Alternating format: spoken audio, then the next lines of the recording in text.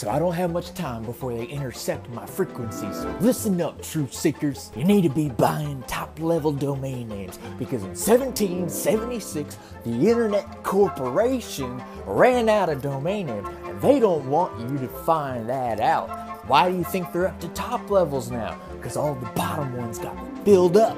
Look, I got internet website statistics because I knew you'd think about that. And these show domain.com is the best for web hosting and domain names. Alright, 15% off will commence with promo code SCAMSCHOOL. Oh, they didn't want you to hear about that.